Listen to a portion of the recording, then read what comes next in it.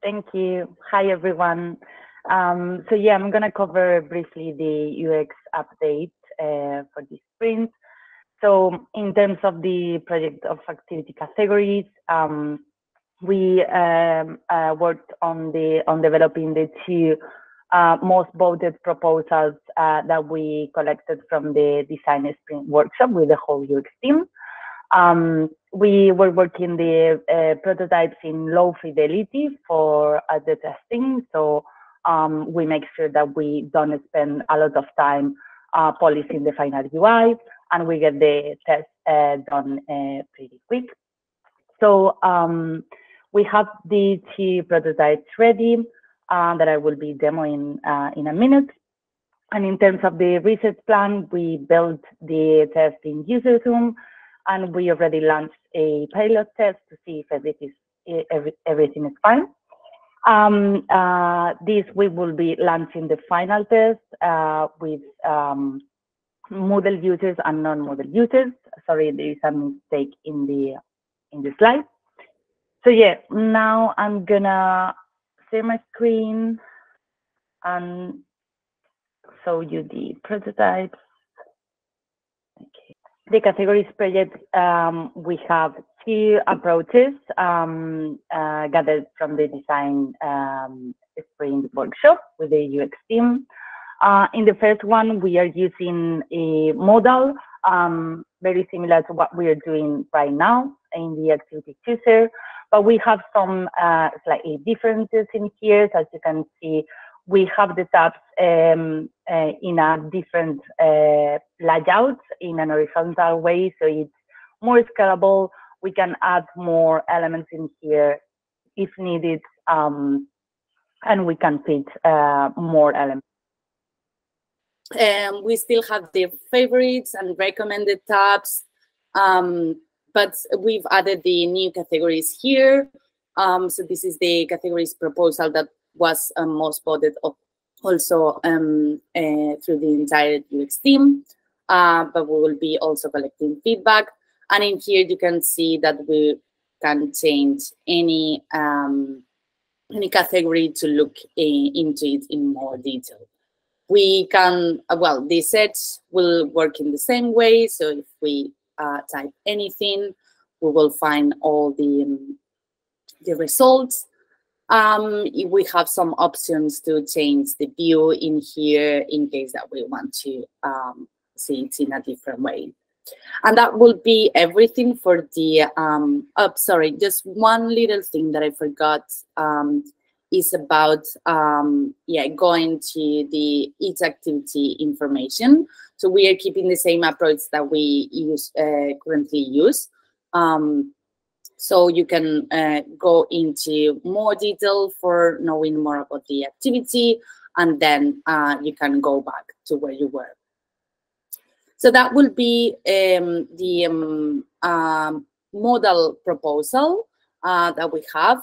But then also we are developing a different proposal, which is more kind of a dialogue. So from this course page, we can click Add Activity, and we will see the dialogue opening up. So in here, we have the same information available, same functionality, but in a slightly different way, just adapting to the design and the format of the proposal. So we have as well the search functionality, which works in the same way.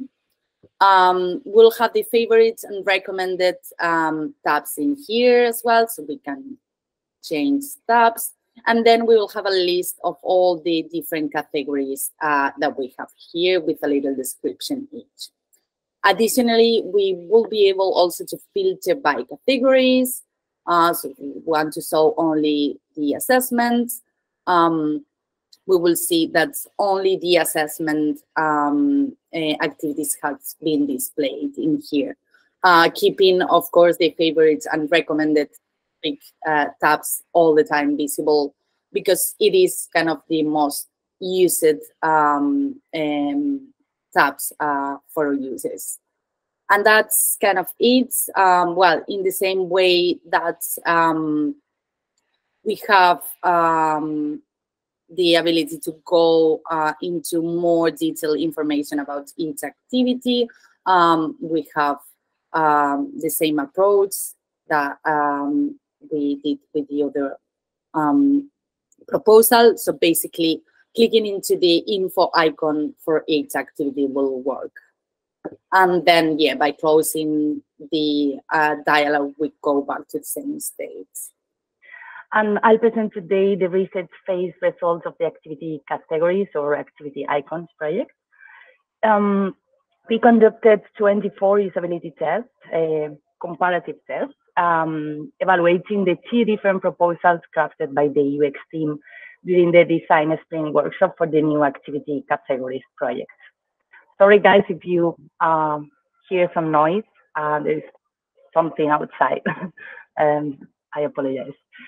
So yeah, going back to presentation, we engaged with a diverse group of participants from various countries and backgrounds, including 10 non-model users and 14 community users. The analysis of the test results is nearly complete.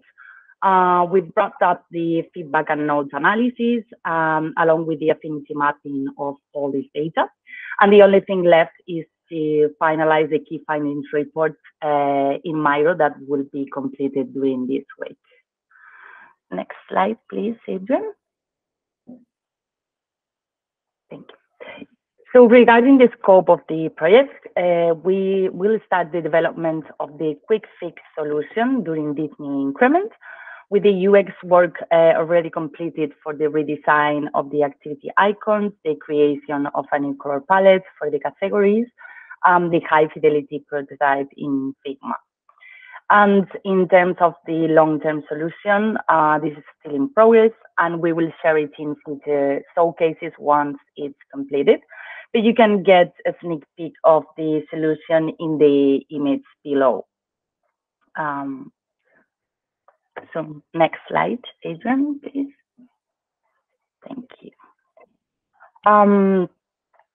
So the research results with a total of 35 community users in total. So the activity categories have been tested into different projects with the activity cards and now with this project with a total of 35 community users.